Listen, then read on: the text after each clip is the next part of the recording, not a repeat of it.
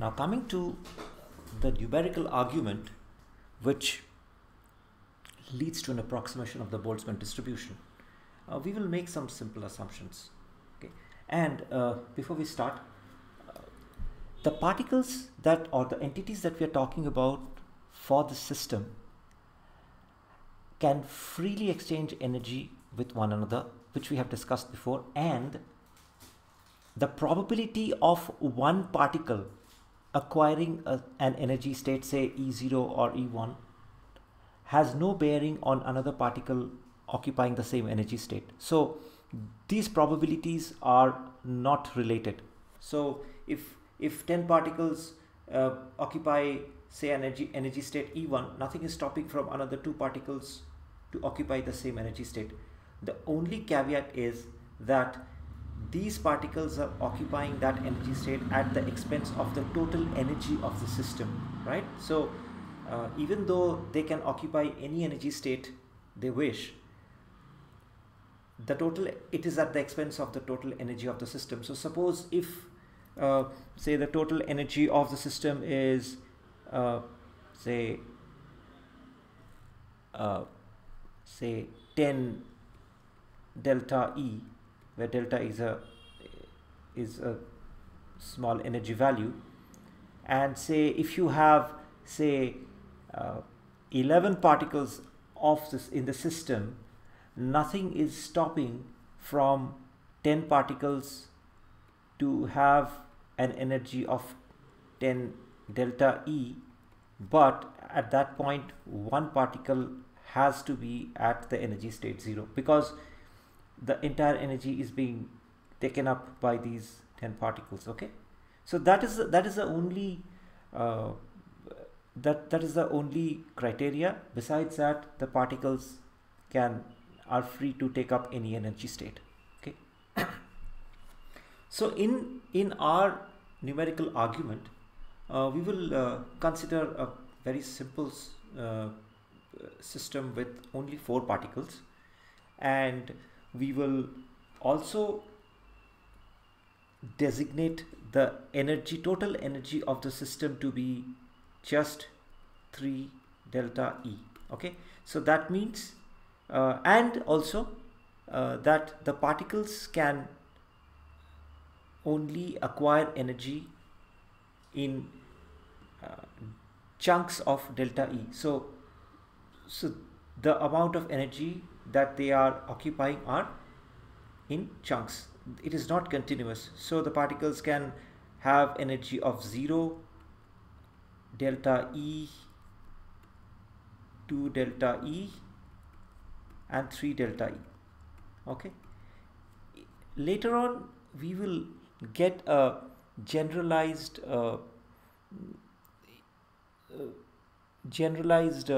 expression from this if we make delta E to tend to 0. So when delta E goes to 0 means we will have a large number of energy states, right? And then we can do a calculation on a large number of particles with a large number of energy states. But for simplicity purposes, let us just do the approximation based on only 3 energy states and 4 particles. Okay. So let's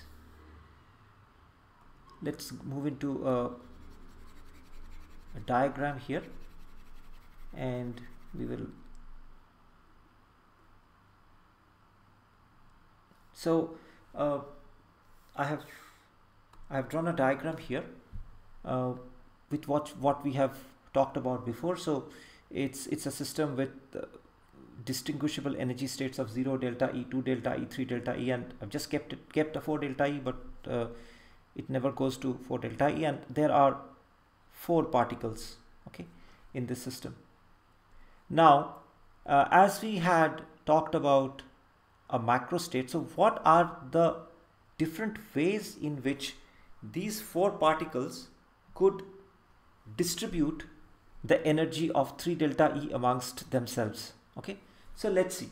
So one distribution could be like this, that is one particle is sitting at 3 delta E and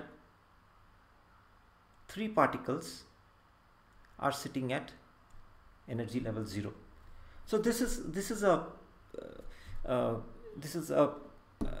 state is allowed, right? Because these 4 particles are sharing energy amongst themselves and the total energy happens to be 3 delta E, right? So let's see how many microstates this particular arrangement has. So this is one macrostate, right? So we have 3 particles in energy level 0 and 1 particle in energy level 3 delta E. Okay, so the total number of arrangements that we can have, or the total number of microstates that we can have, is we saw this situation before. It's factorial 4 by factorial 3, which equals to 4. Okay, factorial 3 because these 3 particles in the same energy level, if these particles are rearranged within the same energy level, that is not counted. So that is why the factorial 3 factor underneath. Okay, now a second macrostate could be 2 particles occupying energy level 0, 1 particle occupying energy level delta E and another particle occupying energy level 2 delta E, which also sums up to 3 delta E.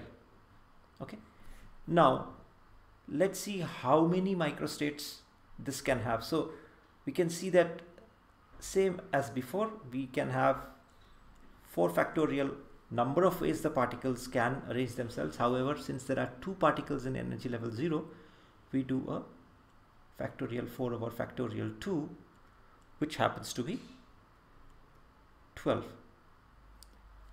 Right, now the third arrangement could be 1 particle at energy level 0 and 3 particles at energy level delta E, right? So that also sums up to be 3 delta E. So the number of states or the macrostates here is factorial 4 by factorial 3 again, which equals 4. Okay, now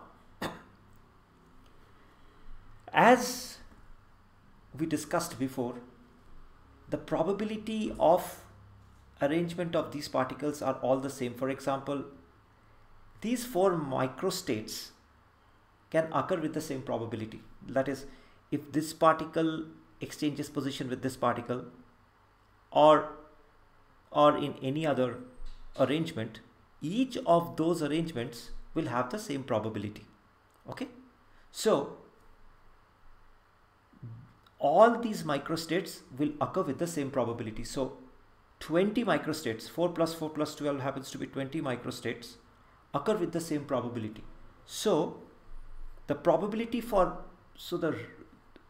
microstate 1, or sorry, the macrostate 1 is 4 upon 20. The probability for macrostate 2 is 12 upon 20. And the probability of macrostate 3 is again 4 upon 20. Right? So if we add these up, obviously the probability is going to be 1. Okay. So now let's find the probable number of particles in each energy state now. So let's say that is Ne. Now since the probability of macrostate 1 is 4 upon 20 and we have 3 particles in energy state 0, the probable number of particles for macrostate 1 is going to be 3 into 4 upon 20. Similarly, for macrostate 2, the probable number of particles in energy state 0 is going to be 2 into 12 upon 20, as the probability for this macrostate is 12 upon 20. And the probability of the number of particles in macrostate 3 is 1 into 4 upon 20. So let's calculate the total number of, or probable number of particles for energy state 0 across the 3 macrostates that we have here. Okay, so it is going to be 3 into 4 upon 20 plus 2 into 12 upon 20 plus 1 into 4 upon 20. So that comes to 12 upon 20, just simple fractions. 24 upon 20 plus 4 upon 20. So that is going to be equal to 24 plus 4, 28, 40 upon 20. So that is 2. Okay. Now let's calculate the probable number of particles in energy level delta E. Similar to what we did before. So we just have one particle in macro state 2 and 3 particles in macro state 3. So let's do the calculation. It will be 1 into 12 over 20 plus 3 into 4 over 20. Okay, so that makes it 24 upon 20, 6 upon 5. So let's put it here. So it's 6 upon 5. Okay, now we will similarly do the calculation for 2 delta E. So we have only one particle at macro state 2 for 2 delta E, so it is going to be just 12 upon 20. Okay, so let's 1 into 12 upon 20, so let's put 12 upon 20, or we could have put 3 upon 5. Okay, for 3 delta E, the probable number of particles is 4 upon 20 into 1 again, so it is 4 upon 20. So now let us add up all these numbers. Okay, so the probable number of particles, so if we add up these numbers, they should add up to 4. Okay, so let's see. 2 plus 6 upon 5 plus 3 upon 5 plus 1 upon 5. Okay, so that comes to 10 plus 6 plus 3 plus 1 upon 5. 16, 20 upon 5. So 20 upon 5 equals to 4, which means our calculation is correct. Okay, so now let's plot these number of particles against the energy states, that is 0 delta E, 2 delta E, 3 delta E and 4 delta E. And actually we saw this graph before. So if you see this graph that we had plotted previously,